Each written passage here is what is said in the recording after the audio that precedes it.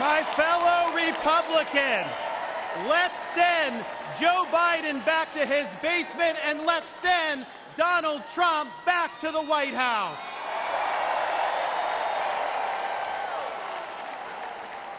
Life was more affordable when Donald Trump was president. Our border was safer under the Trump administration, and our country was respected when Donald Trump was our commander-in-chief. Joe Biden has failed this nation. As a veteran, I was appalled when 13 of our service members were killed in Afghanistan due to Joe Biden's dereliction of duty.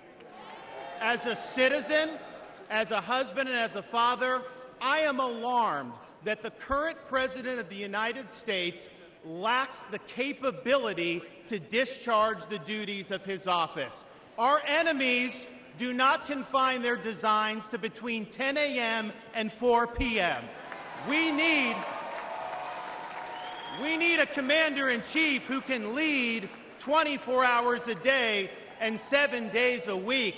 America cannot afford 4 more years of a weekend at Bernie's presidency. But let's be honest. Let's be honest here. Biden is just a figurehead. He's a tool for imposing a leftist agenda on the American people. They support open borders, allowing millions and millions of illegal aliens to pour into our country and to burden our communities, but just don't send any to Martha's Vineyard, then they get really upset.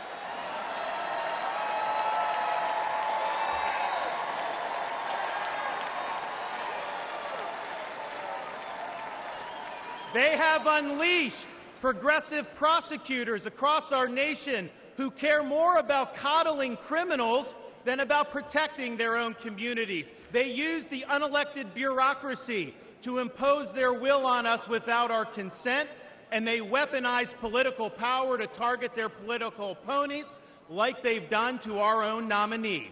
They want to ban gas automobiles, eliminate Second Amendment rights, and impose gender ideology on everyone from our infantrymen to kindergartners. They stand for DEI, which really means division, exclusion, and indoctrination, and it is wrong.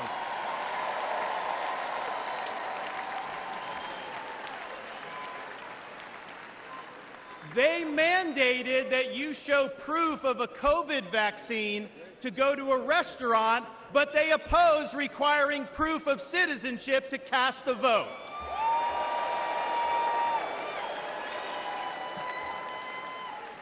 They can't even define what a woman is. Now, Donald Trump stands in their way, and he stands up for America.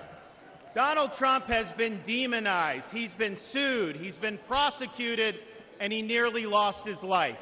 We cannot let him down, and we cannot let America down.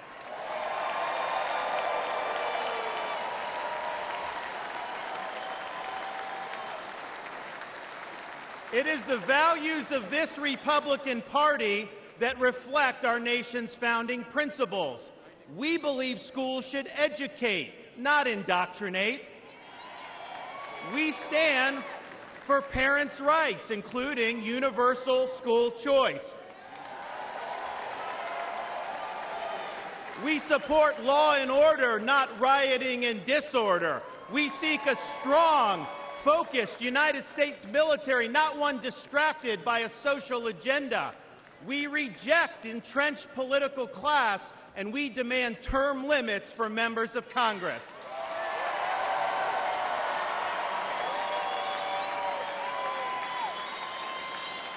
We stand for fiscal sanity, for low taxes, and for reduced debt.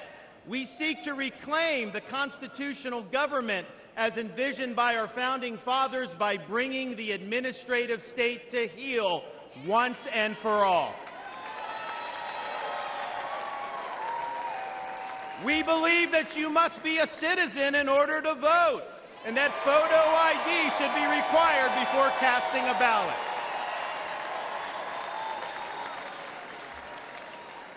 We stand for strong borders and believe that our nation must have a shared civic culture, and we oppose any immigration that stands apart or in contrast to our American values.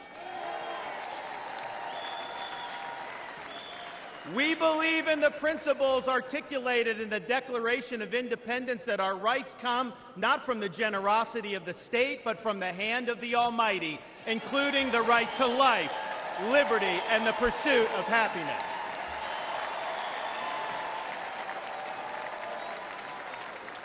Now, none of this is easy, but it can be done.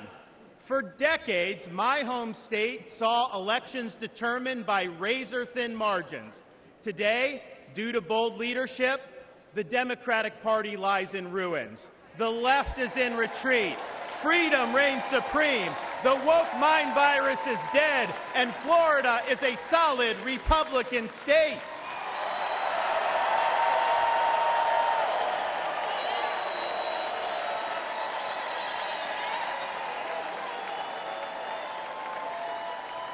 Now, electing Donald Trump gives us the chance to do this all across America.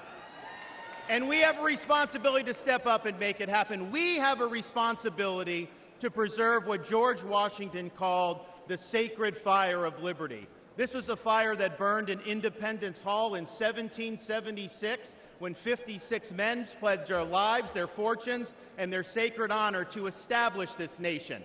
It's a fire that burned at a cemetery in Gettysburg, Pennsylvania, when our nation's first Republican president pledged this nation to a new birth of freedom. It's a fire that burned at the foot of the Berlin Wall in 1987, when our nation's 40th president stood in front of that wall and said, "Mr. Gorbachev, tear down this wall."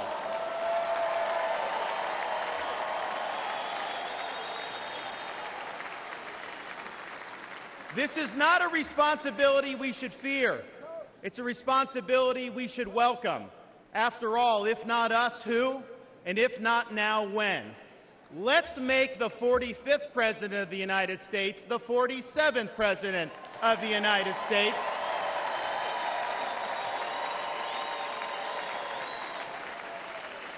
Let's elect Republicans up and down the ballot, and let's heed the call of our party's nominee to fight, fight, fight for these United States. Thank you. God bless you. Let's win in November. Thank you so much.